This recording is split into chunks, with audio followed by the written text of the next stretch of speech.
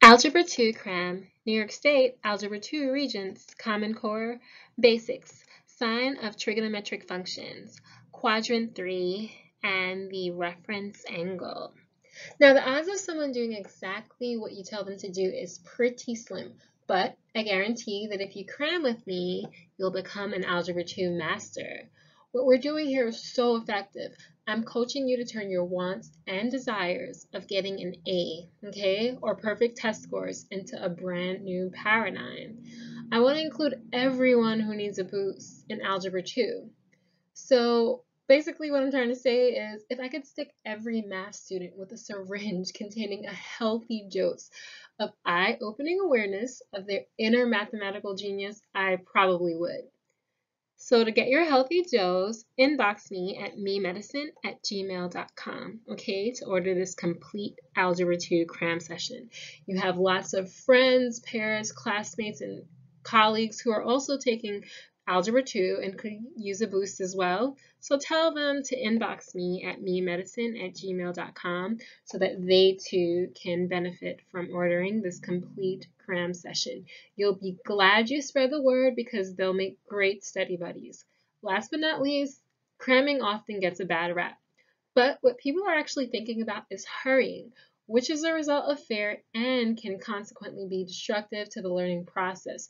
We're not hurrying here, we're cramming. There's a huge difference.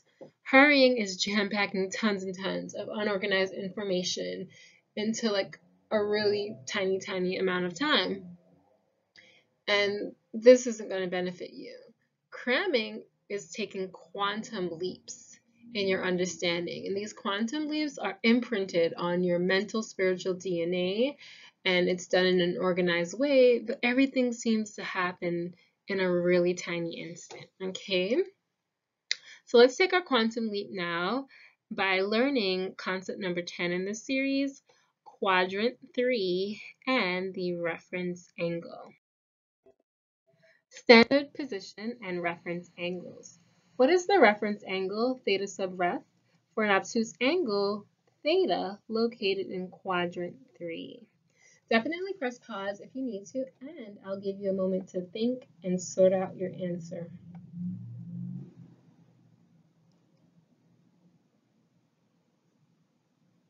All right, so hopefully by now you are able to press pause and organize your answer in your mind and then on paper or computer, tablet, whatever your recording device is, okay?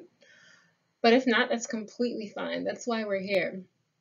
So before we get into the actual answer, let's do some pre-organization.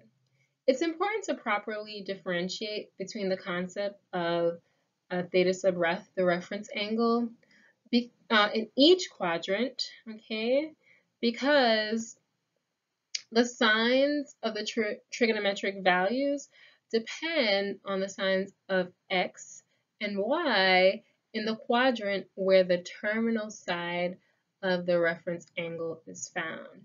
And in order to properly understand the concept of theta sub ref, the reference angle, in quadrant 3, we first have to organize the concept of standard position in quadrant 1, which is what we're going to go through here, okay? So we have to establish this concept in your mind. An angle in standard position in quadrant 1 has 6 key features. First, an angle theta, as shown here, in standard position has its vertex located at the origin, at 0, okay? The ray on the positive x-axis is called the initial side ray. The other ray here that terminates in quadrant 1 is called the terminal side ray.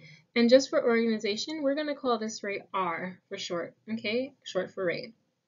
And let's say that we arbitrarily choose a point P that has the coordinates x for the x coordinate and y for the y coordinate. We're going to use this to establish the signs of trigonometric functions. All right, so for our purposes, again, the extent of point P in the x direction is going to be located here, x, and P rises to the level of y on the terminal side ray. So there we go. And what you can see that we have is the formation of a right triangle, which we're going to indicate here. So if in our imaginations we resolve our terminal side array, which now becomes a terminal side segment, you have a right triangular formation. And you can look at this as the hypotenuse with regard to the theta, okay? And this is where signage comes in. Because this side is really the x-coordinate. The x-coordinate can be positive if you're in quadrants 1 and 4, but negative if you're located in quadrants 2 and 3. And quadrant 3 for this particular cram session is our quadrant of interest. And you could say the same thing for the y-coordinate, which is what this height represents, opposite theta, or sometimes looked at as the numerator for the sine of theta. So y, the y-coordinate set is positive in quadrants 1 and 2, but negative, of course, in quadrants 3 and 4. Quadrant 3 being our quadrant of interest here, okay? All right, but one last thing that I want you to note is that R, which is short for array, is not a coordinate. Rather, it's a measurement, okay? And it's just a play on the distance formula where R, or the terminal side segment, or in this case, within the right triangle, a hypotenuse, equals the square root of the x-coordinate squared plus the y-coordinate squared. So you can clearly see this is a version of the distance formula if your 2 points are going to be x, y, and 0, 0, which is why this is standard position, because the vertex is located at 0, 0. And what this does is it takes care of signage. So whereas these two coordinates or values represent locations, this is just a measurement, okay? So the hypotenuse will always be positive because it's a measure of length, where you just square the x-coordinate, add the y-coordinate squared, and undo the squaring by taking the square root. That takes care of any negative signs, okay? All right, so now that we established that the measurement of r is always going to be positive, let's take a look at quadrant 3. I hope that wasn't too much information for you. Even if it is, it's okay. Just go through it once. You know, don't take it. Think of it as important, but don't take it too seriously. Trust me, if you just look at it, you're gonna get it. And if you look at it again on double speed, you'll get more. Right? It's just a matter of repetition to form the new habit of knowing what all this stuff means. Okay. All right, so now let's go to quadrant 3. And what we're trying to figure out is what is 𝜃𝑟𝑒𝑓 for the angle theta, okay? So for any angle theta located in quadrant 3, what's going to happen is this. It's going to be an obtuse angle, obviously. Okay, so you see why that's an obtuse angle, and this is the terminal side array. Okay, so 𝜃𝑟𝑒𝑓 basically is going to be the positive acute angle that theta makes with the x-axis right here. So although this is our angle of interest, theta, the obtuse angle, our 𝜃𝑟𝑒𝑓 is going to be the positive acute angle that theta makes with the x-axis. And in this case, it's the negative aspect of the x-axis, all right? So this is our basic answer. And calculation of theta can be found by doing this.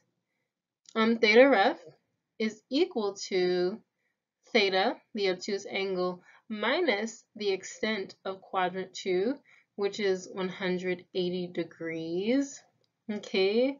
And just, you know, keep in mind the values of all the quadrantal angles. When I say quadrantal angle, I mean angles whose terminal side ray and on the x or y axis. So here we have a terminal quadrantal angle of 0 degrees 90 degrees, 180 degrees, 270 degrees, okay? You could also do this by find 𝜃𝑟𝑒𝑓 by subtracting theta from 270 degrees, but usually in math we just stick to 180 degrees. You don't have to, but that's just the precedence that's been established, okay? All right, or let's say you want to find out what theta is based upon theta reference. What you can do is take theta reference and add 180 degrees. And why is theta reference important? It's because when you use your graphing calculator and you find the inverse, cosine, inverse sine, any inverse function is going to return a value that represents an angle. The angle given is always going to be theta reference because most of these calculators don't have a built-in tool to figure out which quadrant you're in. So you're going to get a theta reference and you're going to have to decide what is my quadrant or quadrants of interest. And based upon that, you're going to have to do such calculations, okay? Well, we know that for quadrant 1, theta reference is equal to theta ref because it's the positive acute angle made with the x-axis. And acute meaning it's between the quadrantal angles 0 degrees and 90 degrees, okay? So hopefully I gave you more clarity and I did not confuse you. If I did, just email me and holler and scream and I'll clarify things for you more, all right? Thanks for tuning in. Comprehension of this material is not difficult at all. And once